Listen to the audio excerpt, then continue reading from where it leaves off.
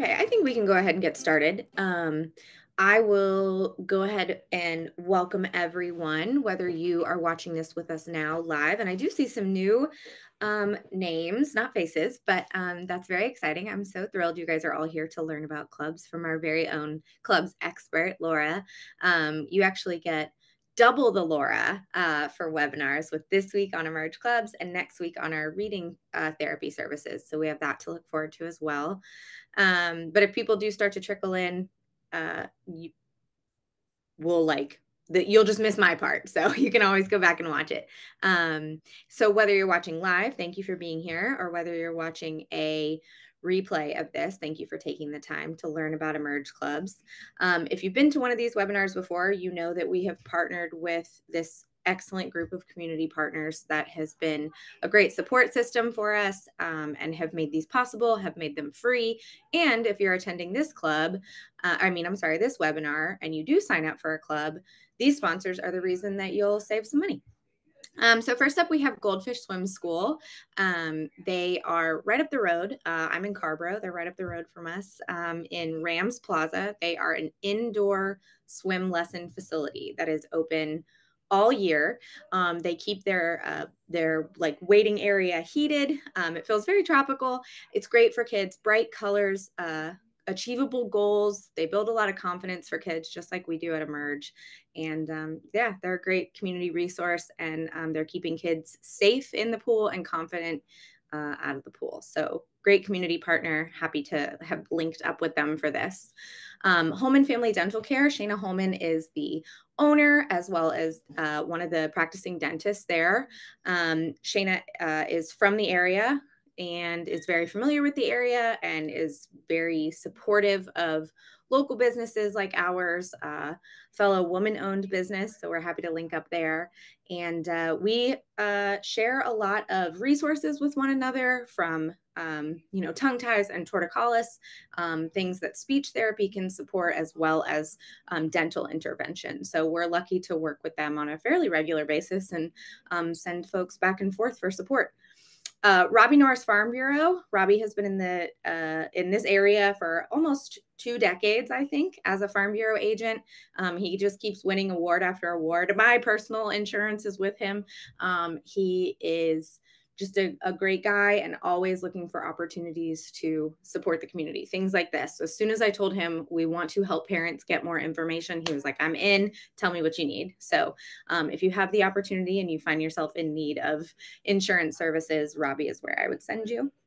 And then Chapel Hill Media Group, they are 97.9 The Hill on FM radio if you're here local. And they are chapelboro.com online. Chapelboro.com is this area's only source for daily local news.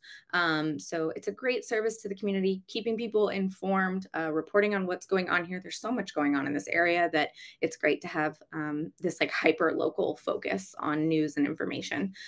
So grateful for them for literally jumping on to sponsor and helping us broadcast this out to the community so that we could support more friends and families. So Laura, that is my spiel. I will let you take it away.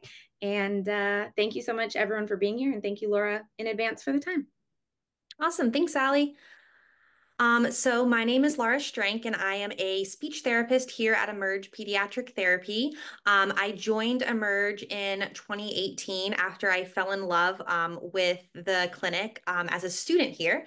And I have been serving children ever since then. And in addition to working as a speech therapist, I've taken on lots of other roles in the clinic that have really supported some of my passions, including program development. I love helping to figure out what the needs are in the community and then find ways to create opportunities based on those needs.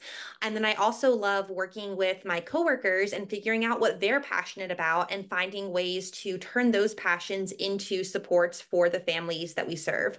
And so I really loved doing that. It really helps give me that ability to educate and support the team and make sure that we're providing the most evidence-based care to the children that we serve. In terms of my specific clinical interests, I love providing services and specialize in literacy, which you'll hear more about next week, as well as apraxia of speech and autism. In my free time, I'm a bit of a homebody. I love eating good food, snuggling with my cats, reading a book, but I also love going out and traveling. So that's a little bit about me, and now we'll get a little more into our Emerge Club offerings. So at Emerge, we're a clinic that's been around for over 20 years. And one of the things that really put us on the map were our version of Emerge clubs at that time. And so we've always been known as a place that parents could bring their children to work on regulation, sensory skills, communication, both in individual and in a group setting. And it's been really fun to watch how Emerge clubs have changed over the years as we have tried to keep up with the latest evidence base to make sure that we're supporting kids in the best ways possible. So today in this presentation, we're going to go over four main things.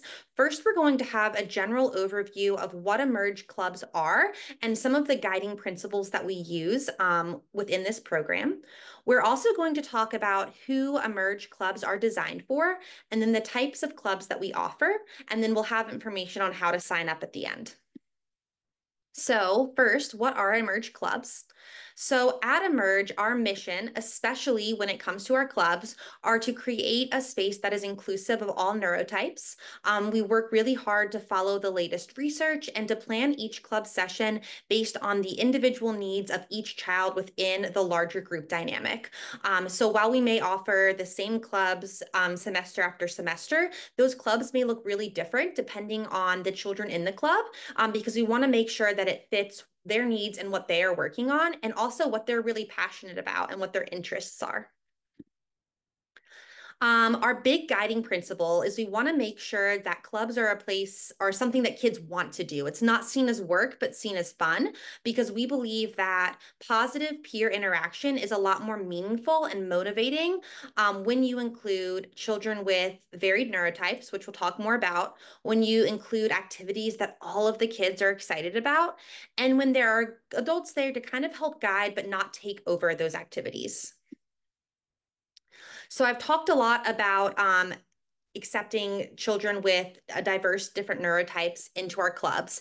And so it's really important to kind of go back and think about neurodiversity affirming care and explain what that is, because that is the number one thing that we strive to achieve in our Emerge clubs. So the big question is, what is neurodiversity? And neurodiversity is just the recognition that there are variations in how our brain processes information. And, there's no such thing as wrong or an incorrect way to process information. The same way that we value biodiversity in the environment, we should be valuing neurodiversity in the human experience. And so if you look over here, you can see our neurodivergent umbrella, and this includes some of the diagnoses that fall under that umbrella of being different from neurotypical or neurodivergent. And so when we're thinking about being neurodiversity affirming, that means we are supporting children regardless of their neurotype. And neurodiversity includes not just one person, but a group of people. And it helps, and it really is about making sure that we're supporting both neurotypical and neurodivergent people all within that umbrella. So neurodiversity affirming care is the belief that everyone has differences in their abilities and how they interact with the world around them. And just because something is different does not mean that it is disordered. And so the goal of therapy, and especially our Emerge clubs, should not be to make a child look or act more neurotypical, but instead recognize and celebrate their differences and really empower them to advocate for themselves and to be around others who may look at the world and experience the world differently from them. So, how does this guiding principle impact our clubs? So, it's really, I'm going to go through our list first of what we do not teach. Sometimes when people are thinking about groups and working on social interactions, they're thinking about very neurotypical social skills. And that's not something that we work on. We want to work on empowering, not teaching someone that their way of interacting with the world is wrong. So, we do not teach eye contact. We do not teach whole body listening. Eye contact can be really painful and uncomfortable for a lot of neurodivergent people. And whole body listening, a lot of people maybe need to move, need to fidget in order to engage and listen and interact with other people. So we're not going to teach that. We don't teach in compliance, and we don't teach masking. So masking is, covering up some of those like initial interactions with the world and trying to make them look more neurotypical. And all of the research shows that that could have long-term, poor psychological impacts for these kids. It's not good for your mental health to constantly have to cover up who you truly are. So we don't want to teach that to our kids when they're in a group setting. So what we do teach is we teach the children in our clubs how to recognize their needs, request those needs, and use different types of sensory tools to support their participation. And so that's the really cool thing about being in a club at Emerge. Kids are able to, connect with others, build friendships, be in a group environment, but they have access to usually an occupational and speech therapist in a clinic where we have so many sensory tools available to us, whether that be alternative seating like hoppity balls or wiggle cushions or hand fidgets. We have all of the tools that a child may need to explore and figure out what works best for them, and then they can take that knowledge into other settings. So in addition to teaching these children how to recognize and advocate for those needs, we're teaching them about feedback and about self-advocacy. So we're teaching them not how to sit still, keep your hands on your lap and listen to someone, but we're teaching them that if their body needs a little movement to listen, how to advocate for that, how to tell people like, hey, I learn better when my body is moving, and how to convey those needs to others. And we're teaching them about feedback, not only accepting feedback from others, but also giving feedback to others. So if another child is being too loud and it's really bothering them, what is an affirming way that we can provide that feedback while also being accepting of their differences? And then inherently, when we're talking about self-advocacy and feedback, we're also teaching a lot about perspective taking. So learning about how to recognize our needs in ourselves, but also how to recognize what others might be thinking and feeling, and how to use that information to guide our interactions. And then, of course, we're all about acceptance. So learning about how to accept differences in ourselves and differences in others. So again, our goal for Emerge Clubs is not to teach your child typical social skills, but instead teach them how to recognize and celebrate differences, advocate for their needs, and form friendships. Because when we are our most authentic selves, that enables us to form the most authentic friendships and relationships possible. So that's kind of our overarching goal. But specific goals are really going to differ based on the individual club and age range that your child is participating in. And so our consistent goals include, supporting regulation, supporting self-advocacy, and supporting compromise and teamwork. But how that looks may be a little different depending on the club your child is in or their age. So, families bring their children here to Emerge in order to provide them with individualized, supportive, hands on interactions with peers. And all of our sessions will focus on providing those just right challenges for each client in a peer setting, because when you have that just right challenge, that is what gives you the ability to grow. And all of our clubs are co-led by an OT and speech therapist, and have a pretty low ratio of adults to children. So up to 4 children, 4 adults and 7 children. And by having this, kids are able to be in a peer setting, but still get a little bit more direct support by having that lower ratio than you might see in a classroom or other external activities. So now we're going to talk a little bit more about who Emerge clubs are designed for now that you all understand what our overarching goals are that we're working on in the Emerge clubs. And the answer is Emerge clubs are for everyone. So all of the children in our clubs have mixed neurotypes. Sometimes people will call and say, hey, this club looks really interesting, but my child's not autistic. Like, would they still be a good fit for the club? And the answer is yes. We have children in our clubs that may have diagnoses of autism or ADHD, or maybe no diagnosis at all. We don't really, you don't have to have a certain diagnosis to benefit from a club. And so we are welcome to everyone. And typically, we're trying to match children with similar goals and ages in the same club. And those recommendations for club participation are made based on your child's age and their individual goals. Um, and so since our goal is to make sure Emerge clubs are as meaningful and impactful for each child as possible, we typically will offer some sort of screening if you are a new client so that we're able to meet your child, get to know you, get to know your goals before you officially commit to the club. And then we have our first week of our club, our first 4 weeks of the clubs, be open enrollment. So that way you're able to try it out, see if it's a good fit for your child, communicate with the therapist leading the club, and make sure that everyone is on the same page. So if your child's not quite ready for a group's goals and maybe they require a little more one-on-one support, or maybe they're demonstrating some challenges with regards to safety, clubs might not be the best fit at that time, but then we can always help guide you through individual services with an ultimate long-term goal of being ready for an Emerge club. So we offer a couple different types of Emerge clubs that I'm going to talk about next. So we offer several different types of preschool aged clubs.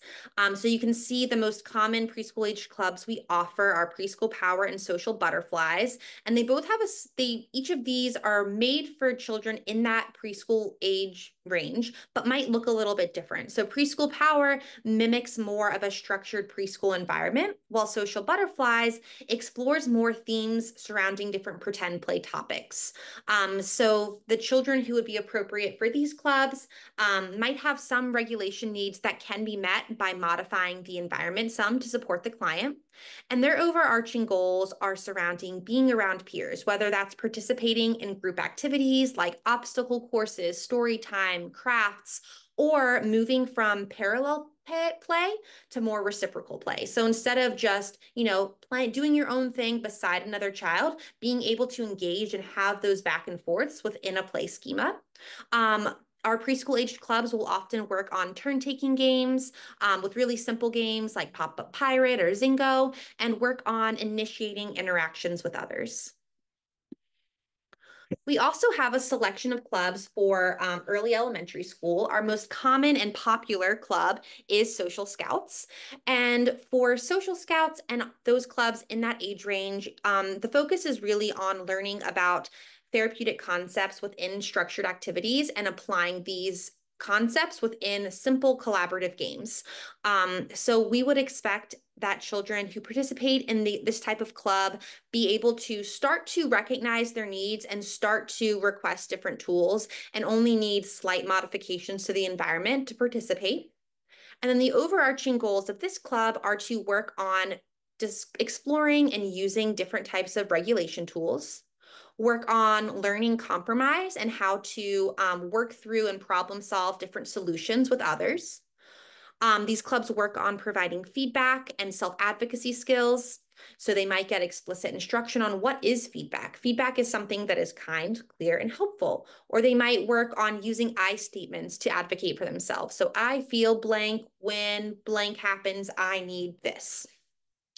And then also there is more of an emphasis on collaborative play in these clubs. So working on collaborative board games like Race to the Treasure or Outfoxed, and more movement-based games like you would see in first grade, kindergarten, second grade, like Simon Says, Red Light, Green Light, Statues. And so that's what those clubs look like.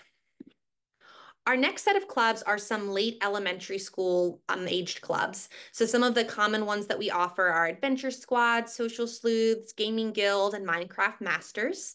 So typically we are hoping that we don't need to modify the environment too much to support participation for our children in these clubs, but we are going to have tools available and they might require some support to use these tools.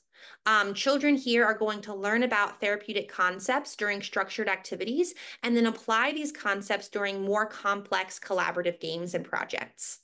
So these children are also going to work on compromise and solutions, but they may also work on how do we enact more complex compromising ideas, like combining two different sets of ideas into one. They're also going to work on feedback and self-advocacy. And then the collaborative games that they use might be a little more challenging. So things like stacking cups with a rubber band, trying to flip a sheet over without stepping off, doing a Boston Builders style activity where communication is really important and really a little more challenging to give them that just right challenge. And they'll also spend time linking what they do in clubs to real life examples. So they might talk about hypotheticals, they might act out different scenarios and work through them as a larger group. And then we also have several different specialty clubs that we offer. So Setting the Stage is an acting club that we offer for children 11 and older. And so it gives them a chance to work on, nonverbal communication, perspective taking in an acting type setting. We offer feeding clubs where children are able to learn about the science behind food and learn about how to explore different foods in order to work on picky eating. And then over the summer, we offer Reading and Succeeding, which is a reading and writing club for children who are about the kindergarten to third grade level, depending on need. And so in general, these clubs require that children are a little more independently regulated because because of the concepts being targeted, and also because these clubs tend to just have one leader. And so it's a little more important that regulation not be as big of a goal. So that is everything you would need to know about Emerge Clubs. So now I want to tell you a little bit more about how you get started. So we have 3 rounds of Emerge Clubs that we offer. One during the spring, which runs from about February to May, one over the summer, which runs from about June to August, and one round over the fall, which runs from September to December. The Emerge Club slate is drafted by some of our therapy leads in order to match the needs of our community and clinic. Therefore, they may be different each semester because we're really trying to listen to you all and then figure out what the biggest need is when we are designing those clubs. And so you can see a link here to our registration page for our Emerge clubs. If registration for a round of clubs is open, you can sign up. If registration is closed, then you can always add your name to our interest list. And so when you're on this list, you are informed via email when registration for clubs opens. And then also, it's really helpful when you're on this list because this is the type of feedback that we use to help inform our club slate. So if we see a lot of names on the interest list for social scouts, you might say, okay, there's a big need for social scouts in our community right now. So we're going to try to make sure we have that club available in the upcoming semester. And Allie has created this beautiful QR that you all can use to go to our club's information page now. Our next round of clubs is actually opening for registration on Monday for our current clients and on Wednesday for all new clients. So you can check out the club information on our website to read a little bit more about our current club offerings, and then look forward to registering early next week. And then I'll probably pass this off to Allie there, but that's all the information I wanted to share with you all. So thanks for attending this webinar, and I hope it was really helpful with helping you learn about what Emerge Clubs are and whether or not they could be beneficial for your child. I will see everyone back here when I talk about reading therapy a little bit next week. Yeah. If you'll just jump back to the schedule real quick, Laura, because we are closer to the end of our webinars than we are the beginning. But I did want to make sure to share, because I do see so many new names in here, that all of these webinars are available, even if they've already happened, they're available to view. So we've been doing these every Thursday since almost the beginning of October. And back then when we said these are going to run through Thanksgiving, that felt like a really long time. And now it's almost here. So yeah, any of these that you want to go back and view, you can. And that QR code is where you would do it. And if you want to register for next week, that is the same QR code, and you can get registered for reading therapy. We do have the ability to take questions. If anybody did want to, I believe you just use the like raise hand feature and I can allow you to ask your question, or you could even send it in the chat and we can ask it to Laura. But if you go to the next slide, Laura's contact information is right there, and she's great about email. So if you just want to shoot her a question before, especially before registration on Monday, that is going to open up at 8 a.m. If you are a current Emerge client, be sure to ask for the password because it is going to be on a password protected page. And then on Wednesday at 8 a.m., I think that's the 20th next week, that password will go away and it'll open up to all. But Laura's contact information is here. Brittany, our executive director and practice owner, her contact info is also here. We do give away a free lunch at each one of these. So Kelly, please be on the lookout for your Jersey Mike's gift card. That should come via email. I don't see any questions popping up, but we'll wait just another minute or so. Laura, thank you for all the great information. I keep saying week after week, I think I learn just as much as everybody else. There's so many great programs that we offer at Emerge, and there's so much thought and consideration that goes into each one, and it's been really cool to be able to kind of have a front row seat to the creators behind all of these things and see the how and the why and what makes them passionate. And so I just really appreciate your time and knowledge for sharing it with all of us. Of course, I'm glad I got to share it with everyone. This is something I'm definitely really passionate about, and that, Emerge clubs have undergone a lot of change in the last few Mhm. years with the neurodiversity movement. And so that's just made, what we offer even more evidence-based and even more, we've put a lot of thought and consideration into each of these clubs. So it's exciting to be able to share them with everyone else.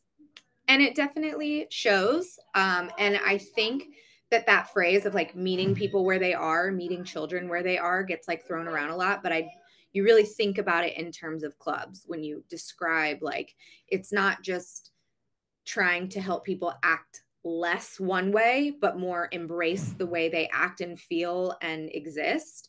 And that's truly meeting someone where they are, is meeting them there and then not asking them to change. So I love that is just like at the core work of clubs. And I think it makes it really special. So I'm going to let everybody go and enjoy their lunch on this kind of dreary Thursday.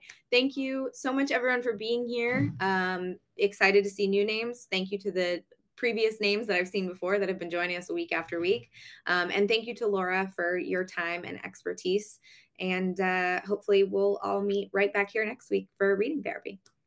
I'll see everyone then. Thanks, Sally.